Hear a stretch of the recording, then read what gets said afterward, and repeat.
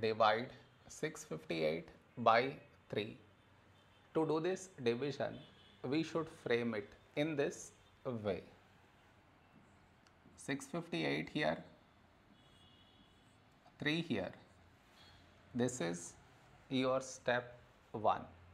Next, here we have 6, here 3. When do we get 6? In 3 table, 3 2's 6.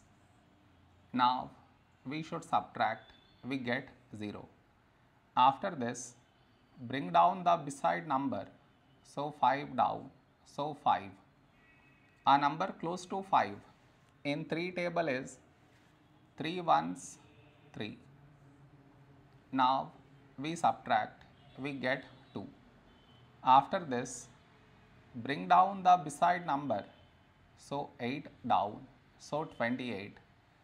A number close to 28 in 3 table is 3 9's 27. Now we subtract, we get 1. After this, no more numbers to bring it down, so we stop here. This is our remainder, this is our quotient.